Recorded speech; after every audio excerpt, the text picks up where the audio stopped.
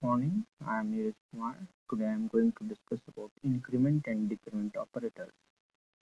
The increment operator is represented with plus plus and the decrement operator is represented with minus minus. Increment and decrement operators can only be applied to variables and it cannot be applied to constants. Let's start with increment operator.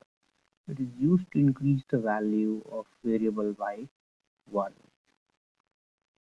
It is equivalent to statement x is equal to x plus 1.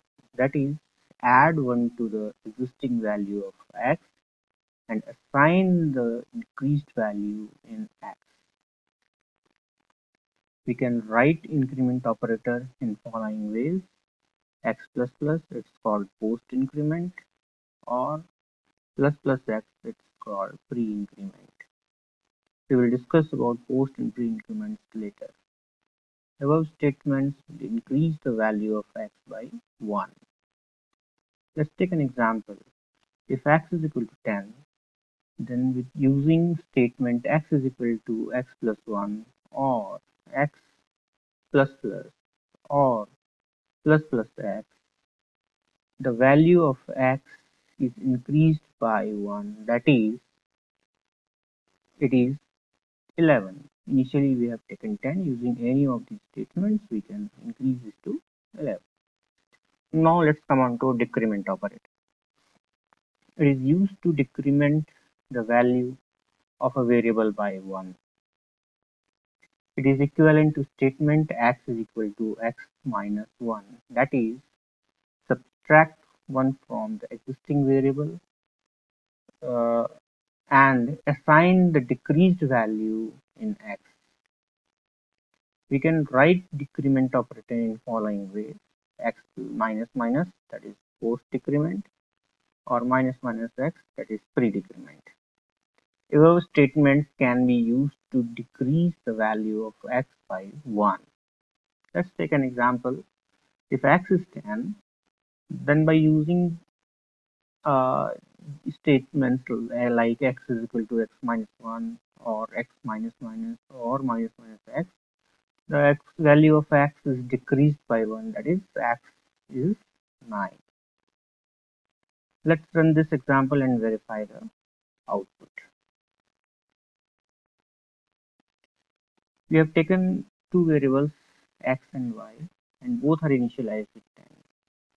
Here we are increasing value of x and decrementing the value of y.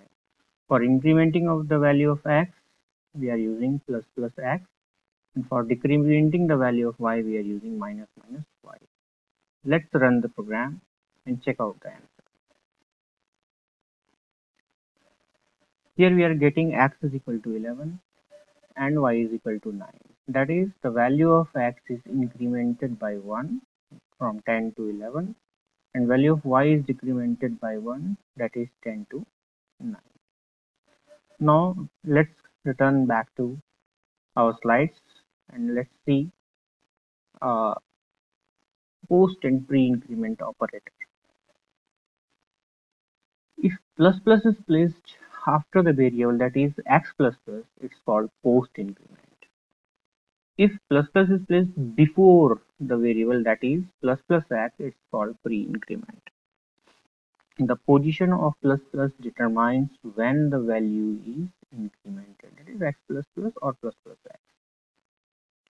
In case of post increment, that is x plus plus, the value of x is used in the expression first, and after that the value of x is decremented. Let's take an example. X is 10 and y is assigned with x plus plus. In this case it's post increment, so initially the value of x is assigned in y, then the value of x is increased. That means y will be assigned with 10 and x will be 11. So the output is x is equal to 11 and y is equal to 10. In case of pre-increment, that is plus plus x, the value of x is increased first and the value of x is used and after that the value of x is used in the expression. Let's take an example. X is equal to 10, y is equal to plus plus x. In this case, first the value of x is incremented, that is from 10 to 11, and then it is assigned to y. So y will be 11 and x will be 11. So output is x is equal to 11, y is equal to 11. Let's now come on to post and pre-decrement operator. If the minus minus is placed after the variable, it's called post decrement. When it is placed before the variable, it's called pre-decrement. The position of the minus minus determine when the value is decremented. In case of post decrement, the value of x is used in the expression first. After that, the value of x is decremented. For example, x is equal to 10 and y is equal to x minus minus. In this case, first value of x, that is 10, is assigned to y, and then value of x is decremented, that is y is equal to 10 and x is equal to 9. So output is x is equal to 9 and y is equal to 10. Similarly, in case of pre-decrement, minus minus x, the value of x is decremented first. After that, the value of x is used in the expression. For example, x is equal to 10, y is equal to minus minus x. In this case, first the value of x is decremented from 10 to 9, and then it is assigned to y. So the value of y is 9 and x is 9. So the output is x is equal to 9 and y is equal to 9. Let's run this example and verify the output. Let's edit the program. Here we are assigning the value of x and y after incrementing it. And here simply we are printing the value of x and y. In this case, initially the value of x is incremented, that is from 10 to 11, then it is assigned to y. So x and y both will be 11. Let's compile it and check the answer. So here we are getting x is equal to 11 and y is equal to 11. Now change it and use the post increment operator. Again compile the program. What should be the expected output? Here x is equal to 10. Here initially the value of x is assigned to y as it is post increment. So y will be having value 10. Then the value of x will be increased. So x will be 11 and y will be 10. Now check the answer.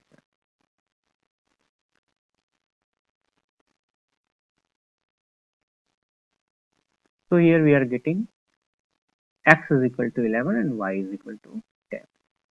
Now check out the decrement operator. First, pre-decrement operator. Compile the program. Here what is the expected output? Here value of x is 10. Initially we have to decrement the value of x, then assign it into y. So it's 9. 9 will be assigned to y. So both x and y should be 9. Check the output.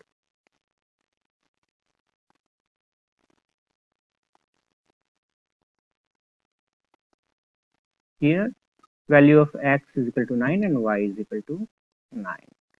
And at last check the post decrement operator.